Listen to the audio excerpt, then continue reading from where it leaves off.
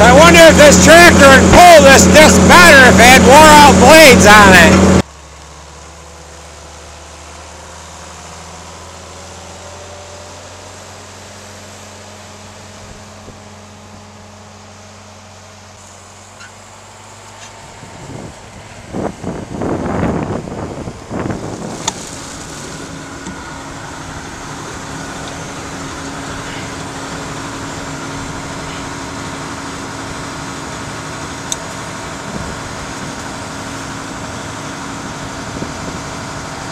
Put your blade down.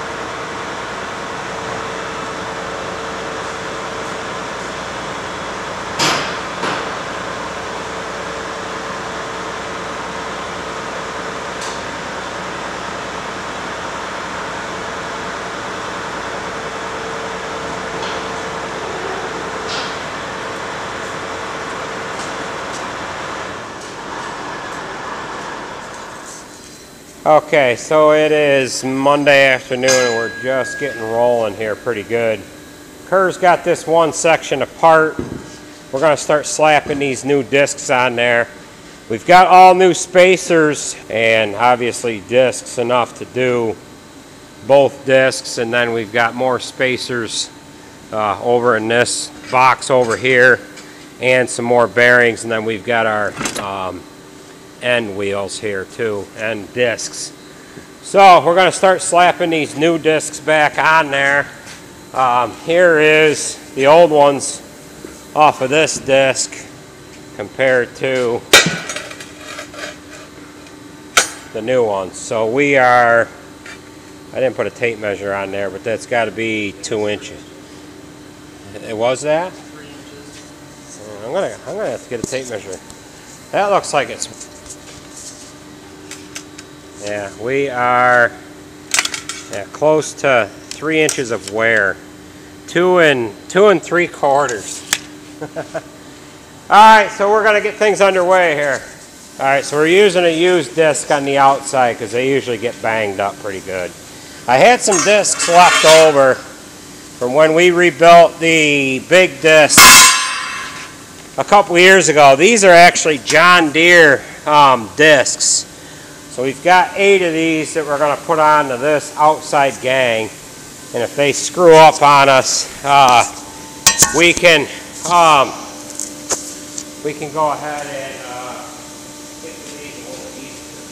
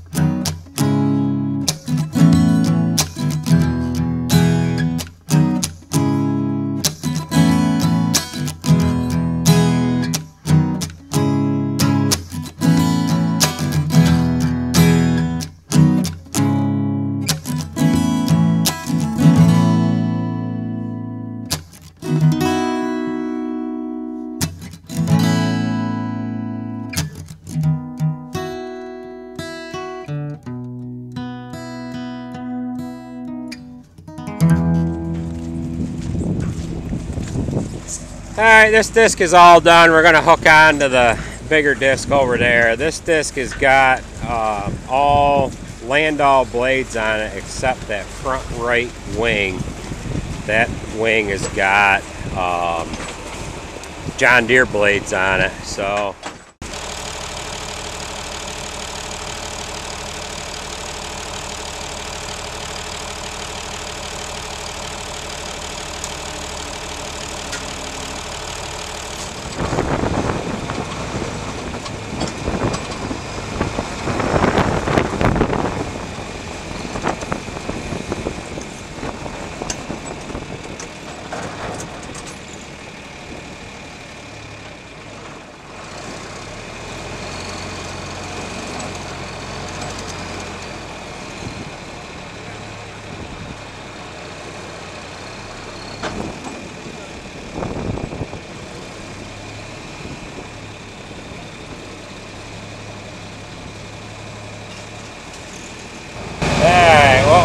we just tilted the whole disc so that it was higher in the front than in the back, and now we're getting it to just make its way in.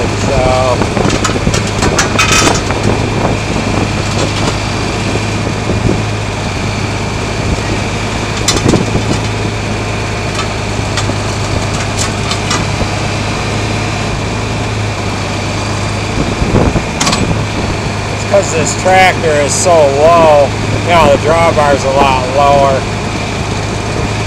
We want to be able to leave this tractor right on the disc so that we can raise and lower it to get these discs on.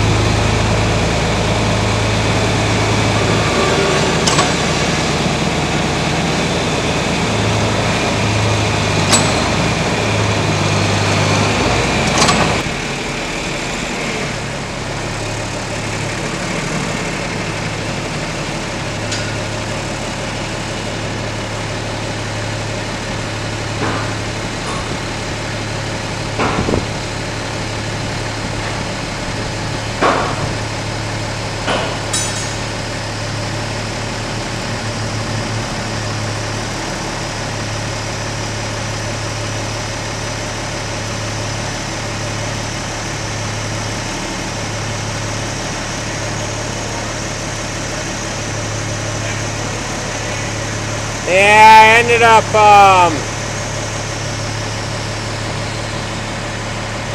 relieving. Alright, we've got the big disc in here now. This is a model 6230 Landoll disc.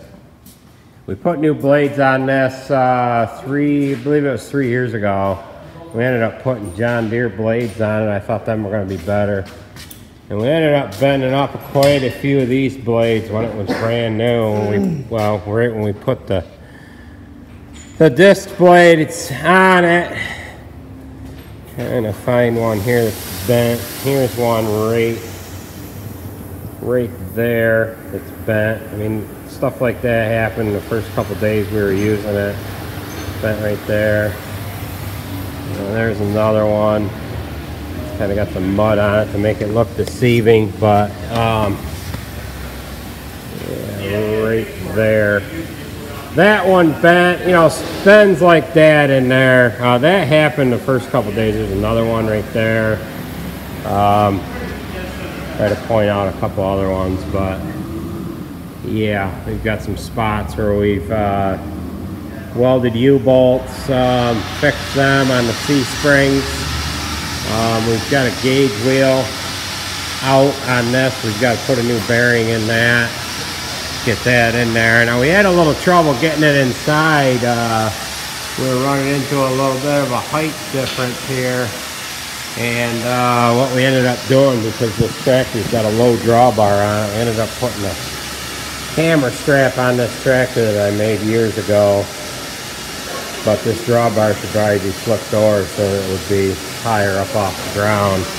But all we did was we tilted the the leveling part of the disc to put the back down, and then we're able to get the back in the door. So we've got that offset here again now too. It's set on G. Usually when we're running it in the field, we're running that dial there, if it'll focus in, on like about B or so. But the tractor that we're running it with too has a taller drawbar with 4320s, a little lower to the ground. So we're gonna go ahead and get started here on the we just end up taking units off at the spring cushions, drop it down, and then we start right in on it. So we're gonna split up. A couple of us are gonna work on one side, a couple of us are gonna work on the other. We have two different kind of blades that we're going to be putting on this one. We've got a Landoll blade there that we're going to put on one side of it.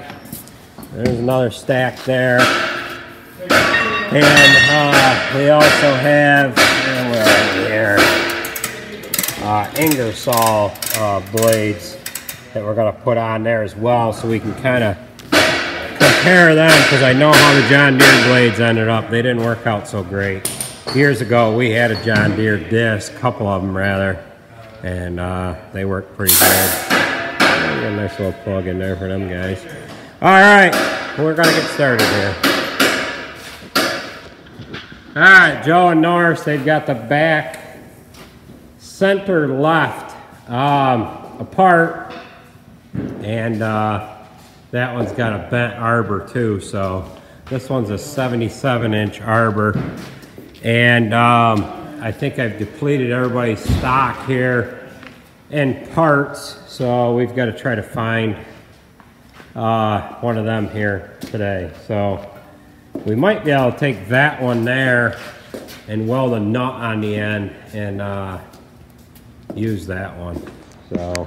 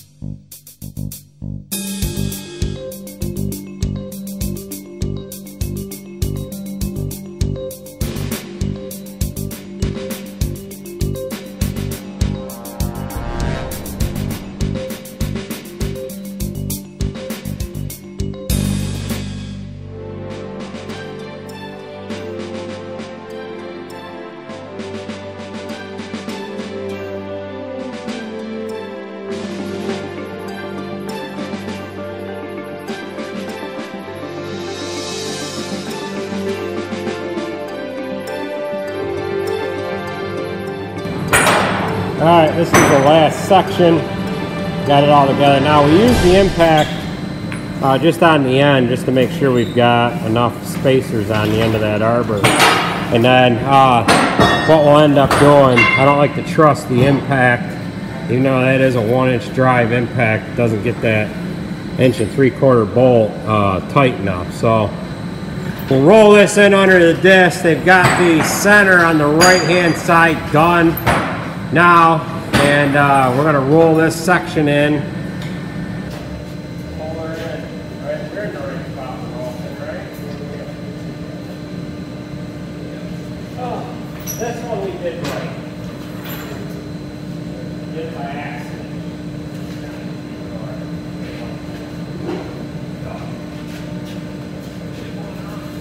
Oh, this is a big guy.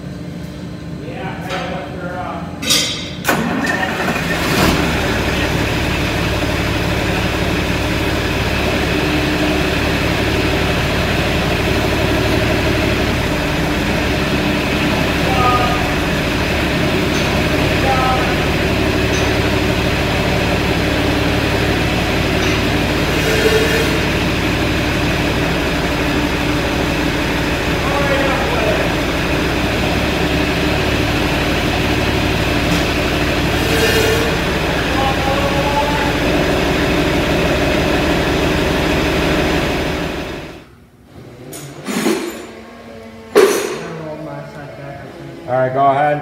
Hold up. Okay. Yep. Down. Watch your fingers, wherever your fingers are, so it doesn't fucking suck. Holler when, okay?